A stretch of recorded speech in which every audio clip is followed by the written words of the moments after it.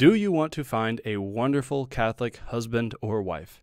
If you're watching this video, the answer is probably yes. So in this video, I'm going to lay out the principles of Catholic dating that no one is talking about, that we seem to just have forgotten in this modern age. Nowadays, Catholics are dating just like secular people, and that is a problem. So I'm going to lay out in this video the principles that you need to follow as a Catholic who is either looking to ask somebody out on a date, already dating, engaged, or just about to be married. We're going to walk through step by step what dating is for, and how to go about it. So we can remove all of that confusion that you've been feeling, and you can know exactly what the steps are to ask a girl out, go on a date, and hopefully maybe one day get married. Because Our Lady of Fatima told us that the final battle between God and the kingdom of Satan is over marriage and the family. And if we want to win the family, we have to start by dating, and dating chastely, and dating in a way that's pleasing to our Lord and Our Lady. So let's go ahead and jump right in, because once you understand these principles, you're going to have so much light and clarity that a lot of the awkwardness that you feel in dating, a lot of the anxiety that you feel about dating is just going to evaporate, and you're going to know exactly what your next step is.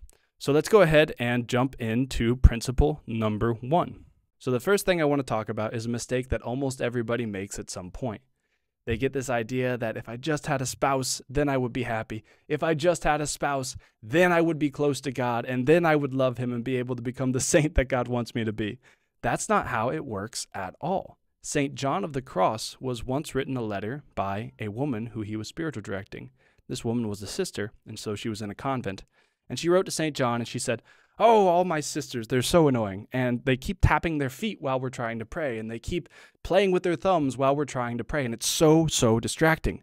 If only my sisters weren't like that, and if only my sisters weren't so annoying, then I would be able to become a great saint." And St. John of the Cross, being the saint that he is, writes back and says, "No, sister, those annoyances that you're experiencing, that's how God is trying to make you a saint. Those annoyances are the cause of, and not a hindrance to, your sanctification." So whenever we're in dating and we're looking to find a spouse and we're looking to get married and we just want to start our lives with the other person, if we feel like we're getting rejected, or we feel like we're awkward, or we feel like we can't find the right person at the right time, and we feel all of that, that's not God saying, "No, I don't want you to be a saint." That's God saying, "Yes, I want you to be a saint, but you have to come to me on my terms. You don't get to decide everything, not if you want to be a saint.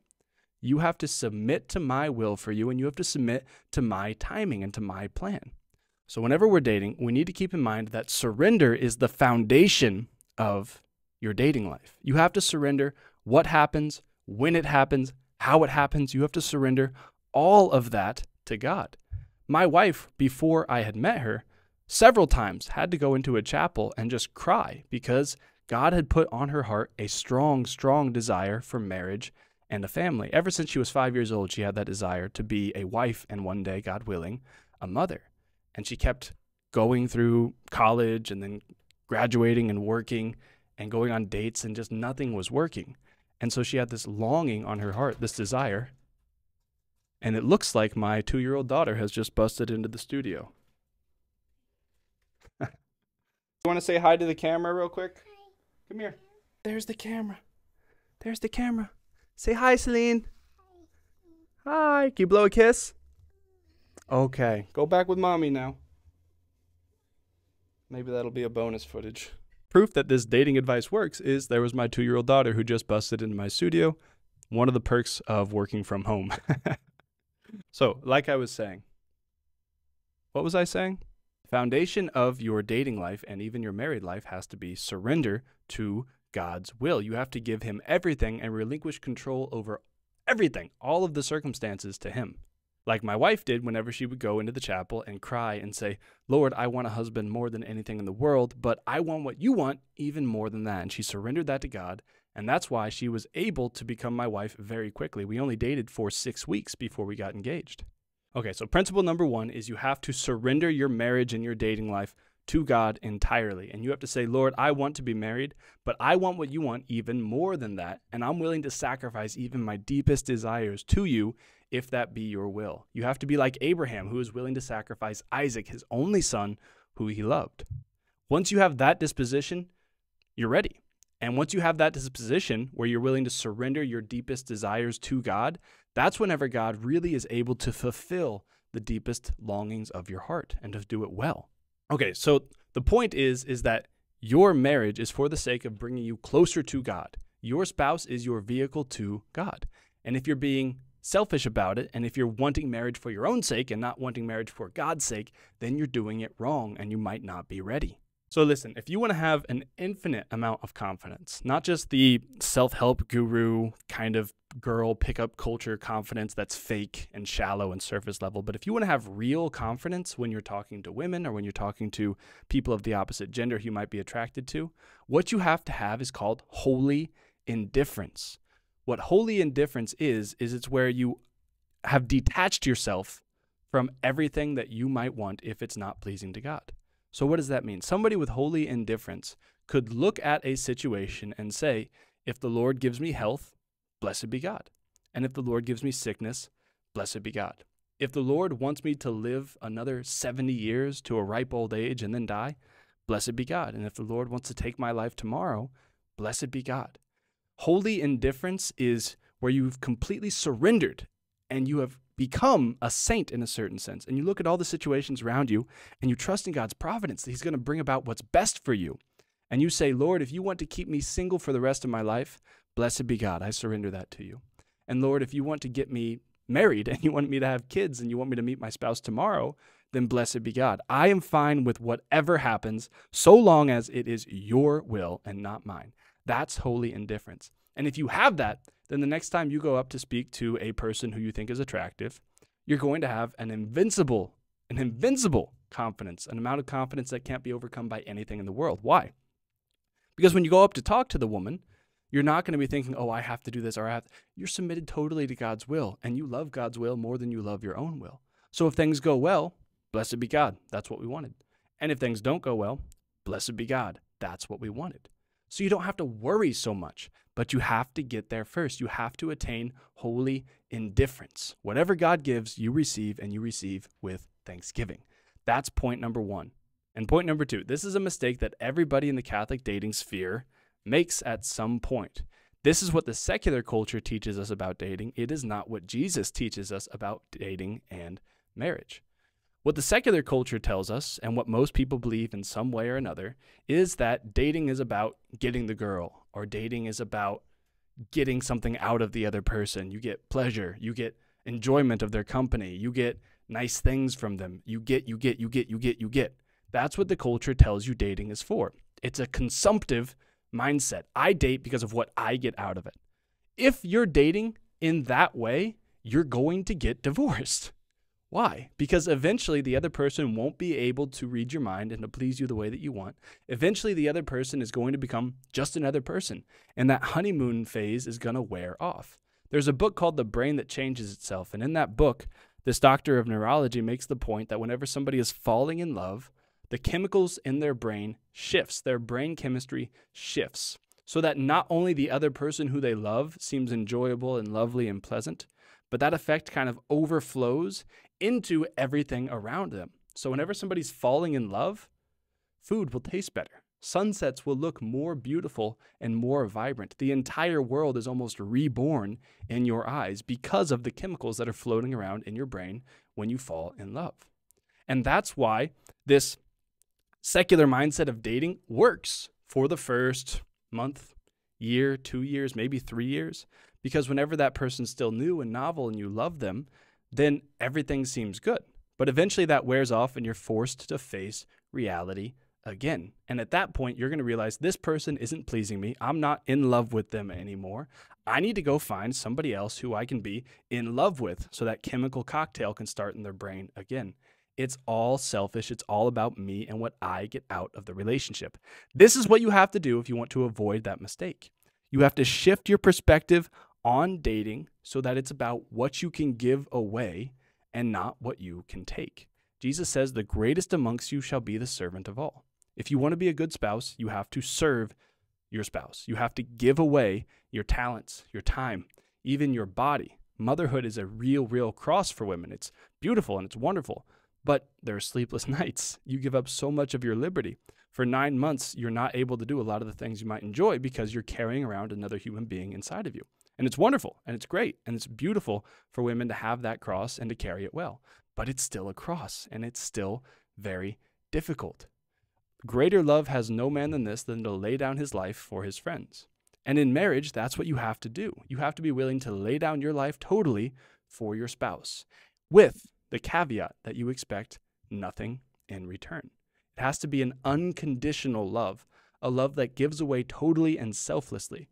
Because Ephesians 5 tells us that men have to love their wives as Christ loved the church. Christ loved the church and loved every single human being on the earth to the extent that he was willing to die for them. That's what marriage is about. You lay down your life for your spouse. So shift your mindset and stop thinking about what can I get out of dating and start thinking about how can I best serve the other person. This is how you're going to find purpose in your life. This is how you're going to be able to overcome the secular mindset that just frankly sucks and leaves everyone dissatisfied and alone and empty. This is how you're going to do it. How can I serve? How can I give? Instead of focusing on what can I take and how can I receive. Point number 3, which ties into point number 2, is in order to be attractive to people of the opposite gender, you have to provide what the other person is looking for. So what are Catholic women looking for? Well, I have a wife now, and I have sisters and sister-in-law, and I know what good Catholic women are looking for. They're looking for a virtuous man who can carry himself well and provide for her and the children. They're looking for a virtuous man who carries themselves well, who can provide. That's what good Catholic women are looking for. There's probably bad Catholic women out there who are looking for something else, but the good ones I know are looking for a virtuous man who carries themselves well, who can provide for them and their families, can provide spiritually and materially. So if you want to go on dates with Catholic women and you want to try to attract them so that you can find your spouse, find your vocation, and start your life as a married man, you have to learn how to be virtuous. What does that mean? Well, if you are struggling with an addiction to filth on the internet, which I work with tons of young men, I know it's a problem that everyone has. If you're struggling with that, you're not alone. You're probably in the majority. But you got to get that fixed. You got to get that straight before you're ready to date. You have to. There's no other way around it. There's no other way. In order for you to be able to provide spiritually for a woman, you have to first be able to provide spiritually for yourself, which means no mortal sin.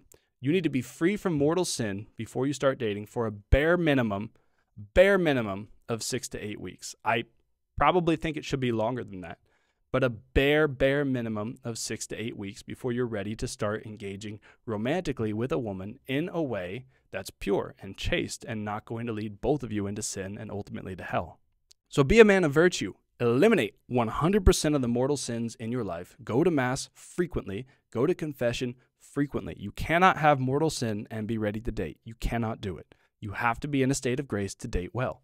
Next, you have to learn to carry yourself well. You could be a very virtuous man, but if you don't have the virtue of modesty, which I'm going to tell you what that is in just a second, if you don't have the virtue of modesty, women aren't going to look at you.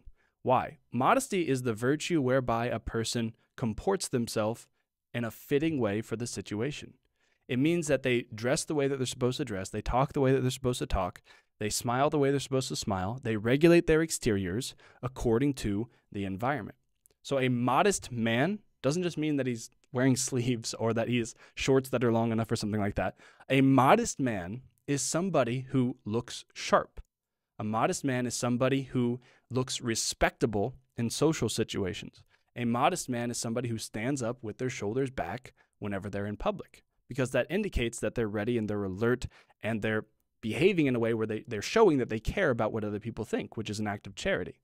So you have to learn to carry yourself well. So do you need a haircut? Do you need to shave? Do you have nasty little stubblies on your chin that just need to go? Do you need a new outfit? Do you need a new wardrobe? Is your shirt wrinkly? When's the last time you brushed your teeth and combed your hair? These are all things that aren't vain. They're not vanity metrics. What they are they're parts of the virtue of modesty. If you're going to go hang out with somebody who you think is attractive and who you may want to ask on a date, it's important that you reflect the fact that you think they're important by treating yourself well. Because other people, like it or not, they have to look at you.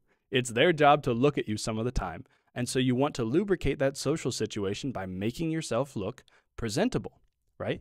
If somebody were giving a lecture as a professor in a college and they were wearing shorts and a t-shirt, nobody would listen to them. If they dress nicely and they wear a suit and a tie or something like this, then they're going to be listened to much more easily. So you need to get down the virtue of modesty. You need to be a virtuous man who carries himself well and can provide for a woman and her children. What does that mean? It means that you have to be able to provide spiritually and physically. How do you provide spiritually? You lead the family in the rosary every day. If you're dating, lead your fiance, lead your girlfriend in the rosary every time that you hang out with her. Make that a priority. That's the easiest way to tell if you're leading spiritually or not. If you pray the rosary daily with your bride, you're leading your family spiritually. You are. That's the bare minimum. You can do that, and that's it. And you'll know that you're checking the box and getting enough done. Secondly is, can you provide materially? Just be honest. Can you? Do you have a job where you're making enough money where, yes, it may be tight. You may have to live very frugally for the first few years of marriage. I think that's good for married people, honestly. But can you provide enough so that everyone can eat, everyone can be taken care of, everyone can have a roof over their heads?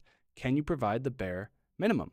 If yes, then you are probably in a state where you can start asking women who you find attractive and who you think might be compatible with you and who are virtuous on dates. If no, get that fixed first. You have to be free from mortal sin and be able to provide for a woman and a family materially and spiritually. And on the material level, enough to get by is enough. You don't need to be making $600,000 a year to provide for a wife and family, but you need to be making enough to afford the necessities of life. Okay, next I want to talk about trust in providence. One of my friends who's a historian tells a story all the time about how George Washington's coat, according to one of his soldiers, George Washington's coat was always riddled with bullet holes, but for whatever reason, the bullets missed him. Does that sound like any president that we know today? Well, listen, the way it works is that God's providence ordains everything. God is in charge of everything, what happens, when it happens. So whenever we are dating, we need to keep in mind that we are not outside of God's plan. And even if we've sinned, and even if we've sinned mortally and we've fallen, we are still not outside of God's plan. And we need to put our trust in God's providence. He is going to lead you to your future spouse on his time, in his circumstances, the way that he wants it to be done. He will do that. So take the pressure off of yourself and stop thinking this sort of self-loathing mentality where, oh, if I had only done this, or oh, if I had only done this. Listen, that's from the devil. God wants you to forget about the sins of your past and move on in his mercy. Now, that doesn't mean act however you want. That doesn't mean that you're free from sin and you don't need to do penance or anything like this. But remember that God loves you. And if you turn your heart totally towards God, he will turn his heart totally towards you and forget about the sins of your past. St. Catherine of Siena says that if any sinner repents perfectly, God forgets about all of the sins of their past and treats them as if they had never sinned. So repent of your past life and recognize that your sins are your fault and that you cannot repeat them in the future, and then trust in God's providence to lead you anyway, even though you may have fallen and fallen grievously. There is hope. There is so much hope. There is hope for all of you out there. Remember that. Remember that hope comes from God and peace comes from God, and pursue that. All right, so now let's get straight on to the practical stuff. These are the things that people ask all the time and nobody wants to give a straightforward answer to. So I'm just going to answer it. I'm going to answer it bluntly, and you can take it how you like. So the question is, how far is too far whenever you're dating somebody? Listen, first of all, that's the wrong question to ask. How far is too far is how much can I get away with before it's sinful? That's not the question that you want your future spouse to be asking about you. What you want your future spouse to be asking is, how can I best honor you? How can I best love you and take you to heaven? That's what you want your future spouse to be asking. But for the sake of practicality, how far is too far? Well, if you are just dating somebody and you're on a first date or a second date, you need to be careful not to do physical things that are going to emotionally set you up for failure. If you're on your first date, you don't need to be holding hands or putting your arm around the other person or anything like that. Why? Because whenever you have physical contact with somebody, it releases a hormone called oxytocin. And oxytocin is a bonding hormone. Whenever mothers have a baby and then they hold the baby for the first time, there is a huge, huge release of oxytocin that bonds the mother to the child. And the same chemical is released whenever somebody is holding hands or cuddling or a long hug. Things like this release oxytocin, and they start to bond the two people together psychologically. So what you're doing is, on a first date, if you're engaging in those activities, you are starting to create a bond that doesn't need to be there yet. Because those bonds are very difficult to break, and a first date is not difficult to break. You can break it off at any point. So you need to make sure that your psychological and physical attachments fit the type of relationship that you're in. If you are betrothed and you are married, well, there's different types of physical expressions that are appropriate for that situation, because a more permanent bond like that can be formed between a couple that is betrothed, and the most permanent bond can be formed between a couple that is married. So if you're just on a first date with somebody, don't hold hands. Don't put your arm around them. Go to a public place and just converse with them and figure out if they are virtuous enough for you to continue to date, and if they are somebody that you have any chemistry with at all. There are certain types of affection that aren't necessarily bonding in this way. For example, a kiss on the cheek or something like that could be a perfectly legitimate expression of affection for a couple that is betrothed. There are certain things that are just ordered towards the marital act, and those things need to be avoided until the marital act can be sinlessly engaged in. And if you want to know what a pope says about this, Pope Alexander VII says, "A kiss is not merely a venial sin when performed for the sake of the carnal and sensible delight which arises from the kiss, even if the danger of further consent and pollution is excluded." What does that mean? It means that making out is not a venial sin. If you're dating somebody, if you're engaged to somebody, making out is not a venial sin. Why? Because making out is ordered towards the marital act. The end of making out is the marital act.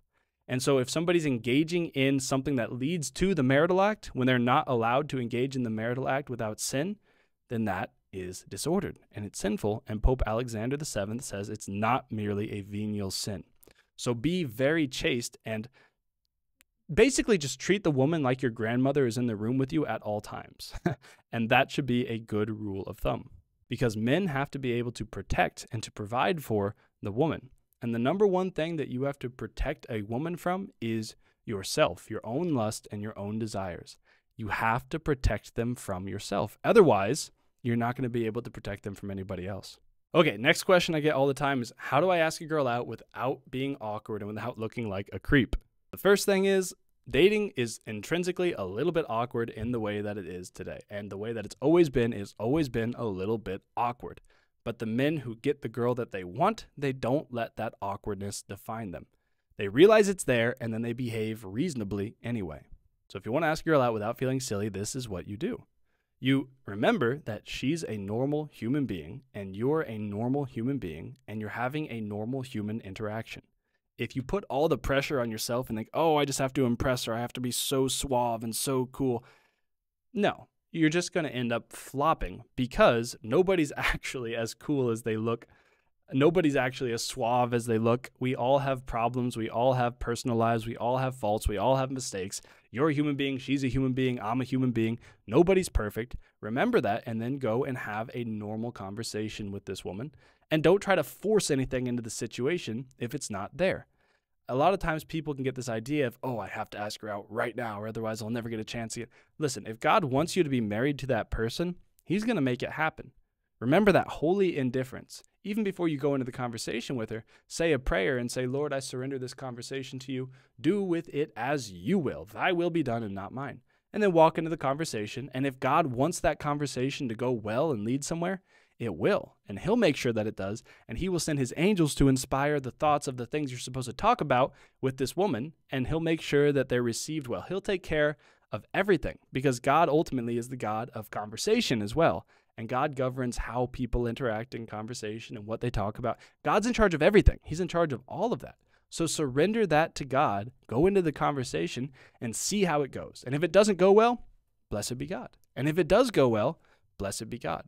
This is what you do, though, if you actually want to make a move and ask a girl out.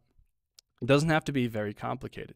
And the last thing I'll say, this is an elephant in the room for a lot of people, but it needs to be said, and I'm specifically addressing this to young men. Women, you can listen in, you might get something out of this as well, but this one is specifically for the men. Listen, St. John Bosco says that the number one killer of vocations is gluttony.